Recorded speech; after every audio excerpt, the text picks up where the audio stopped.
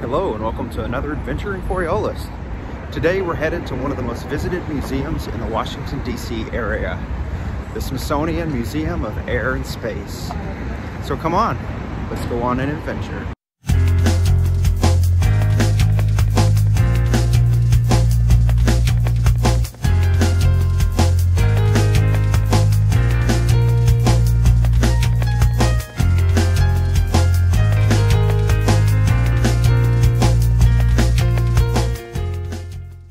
Now headed to the south side of the mall and a little bit closer to the Capitol. So we're headed south and east on our walk to get to the Air and Space Museum. There is a lot of the museum that's currently closed. There's a lot of renovation going on now. So this will be a very abbreviated look at what the full museum's typically like.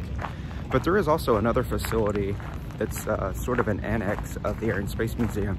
It's out at Dulles International Airport. So about 30 miles or so to the west of downtown Washington, D.C. If you do have plans to visit the mall or the Smithsonian, just keep in mind that Saturdays are super busy. You can come down here any day of the week. Well, in certain times of the year. The summer is, I imagine, pretty swamped with people also, but if you come down during the day, there's not that many people throughout the week during the off season, but there's a lot of people out here today. It's a beautiful day out today. It's February 1st. A lot of sunshine, which invites a lot of people to the National Mall. Looking down to the east side of the mall at the Capitol building.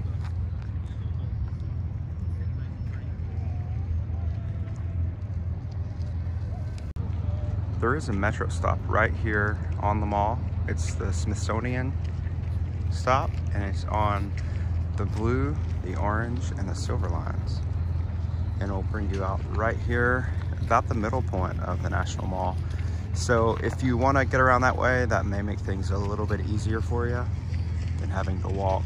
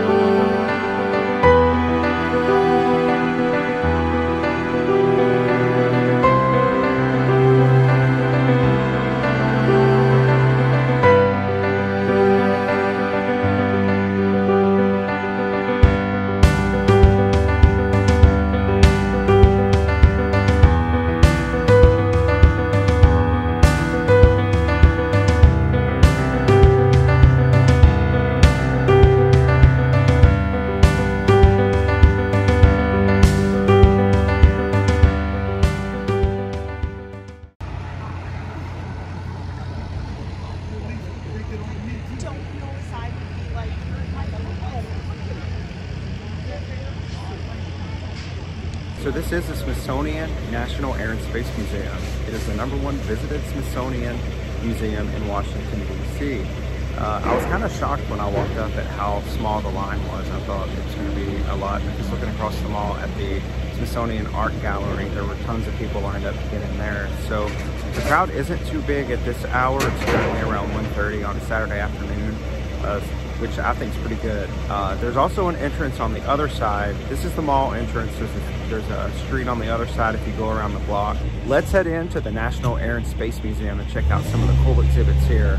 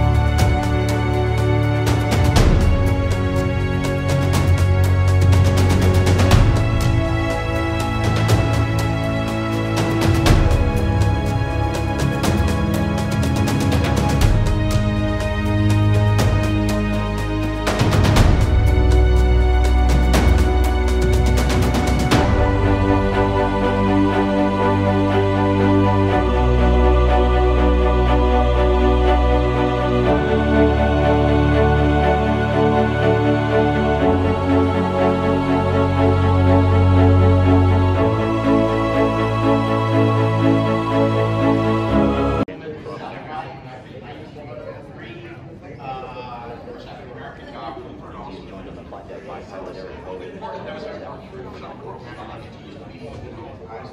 have classes that are announced very soon.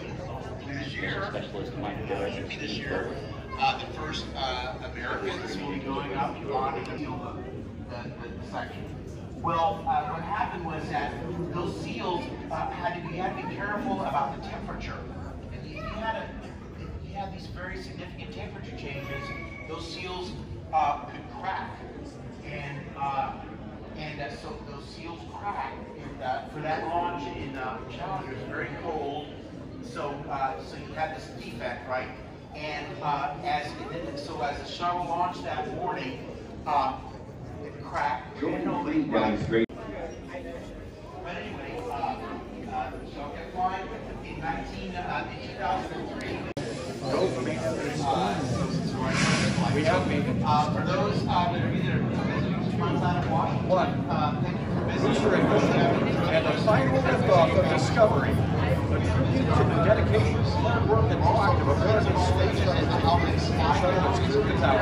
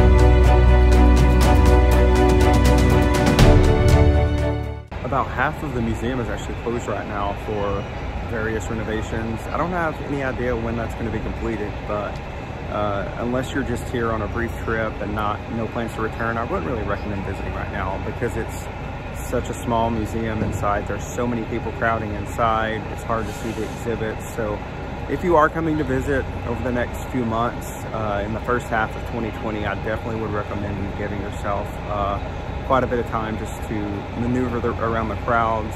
But otherwise, this is a wonderful museum to visit. In addition to all the exhibits inside, there's also a cafe inside, so you can have lunch in there. There's a museum, store, and there's also the Lockheed Martin IMAX Theater. They feature many different short films, 30, 40 to even 60 minutes about space. I saw one here once about the Hubble Telescope, which was really awesome.